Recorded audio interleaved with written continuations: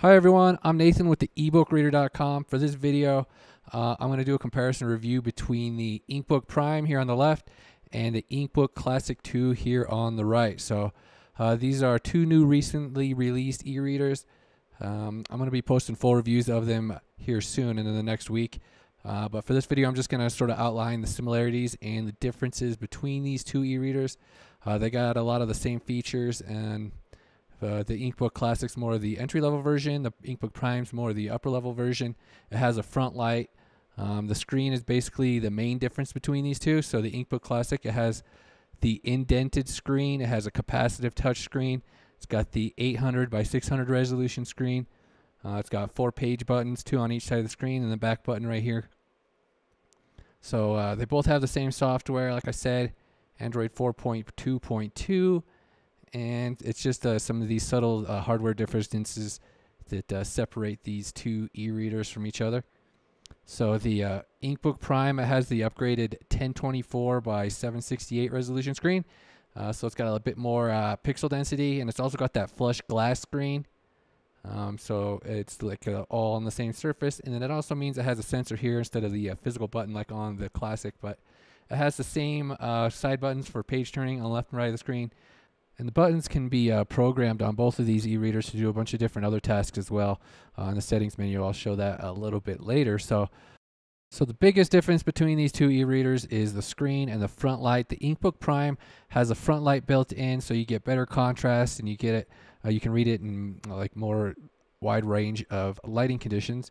Whereas the InkBook Classic, it doesn't have a front light, so it's got the more paper-like look to it.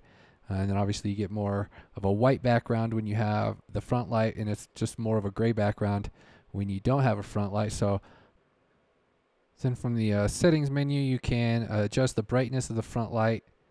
There's this dial right here in increments down to 5% up to 100%. The lighting is very even on the InkBook Prime. I do like it. I think it is worth the extra expense because it makes it more useful. So as far as hardware, the Prime has some advantages.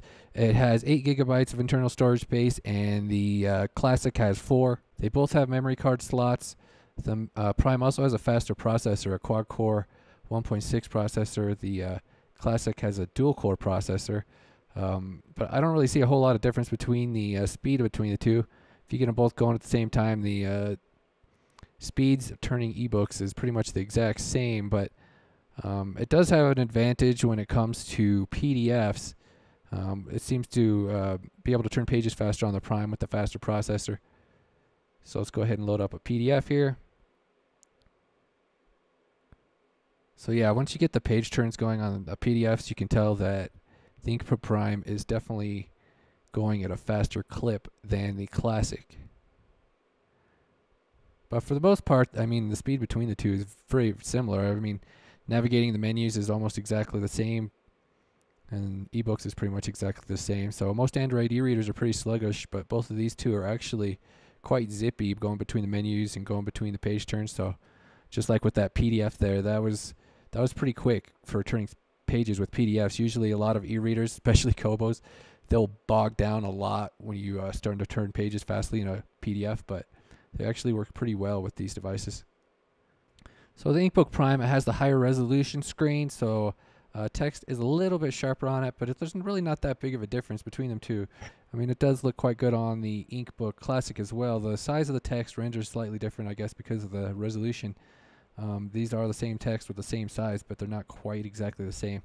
And then like menus are as well, they're a little bit smaller on the Classic. Everything's just a little bit smaller on the Classic than it is on the InkBook Prime, which is kind of strange. Usually it's the opposite. But so other difference between these two over here is the InkBook Prime has Bluetooth. It shows it over there on the InkBook Classic, but it actually doesn't have Bluetooth. It's disabled. So the Prime has Bluetooth, so you can use like Bluetooth speakers and headphones. You can even plug in a Bluetooth keyboard if you wanted to do some typing. So like I was saying earlier, the software on these two devices is basically identical. You got the same kind of features. So if you go into settings here, like I was talking about earlier, you can map the buttons to do different things, which is a pretty cool feature actually. So like some apps need the volume buttons to turn pages, so you got the option to do that.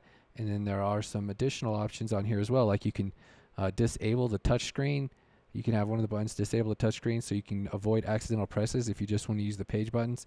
You got these other options here, refresh screen, display menu. So you got some different options that you can map to the 4 page buttons, which is pretty cool because you don't get that option very often on eReaders, and it is helpful to have your own customizations. So both run Android 4.2.2, but they don't come with Google Play or anything like that to install apps. There is a built-in app store that you can use, but it mostly has like eBook apps and stuff like that. Oh yeah, so another minor difference between these two is the InkBook Prime. It has a magnet for the sleep cover, so if you have a sleep cover for it, it'll automatically turn the screen on and off, and the InkBook Classic does not have that option, it seems. Alright, so kind of summarize, again, the main difference is the screen is what separates these two the most. I mean, the InkBook Classic has the lower resolution screen, then the InkBook Prime, it has the higher resolution screen with the front light, so you got the more ways to read. You can read at night easier without having to have a lamp and stuff like that. So I'm a big fan of the front lights. I do think they are worth the extra expense because it's really not that much more than the InkBook Classic, but it all just sort of comes down to your personal preferences. So I'm going to go ahead and wrap up this review right here. Like I said, check out the ebookreader.com for some additional information. I'll be posting full reviews of these guys. I'll get in depth with the software. I don't want to focus on that for this review because I just wanted to talk about the similarities and differences between these two. So thank you guys for watching. Subscribe if you like these videos, and check back soon for the full reviews of each of these.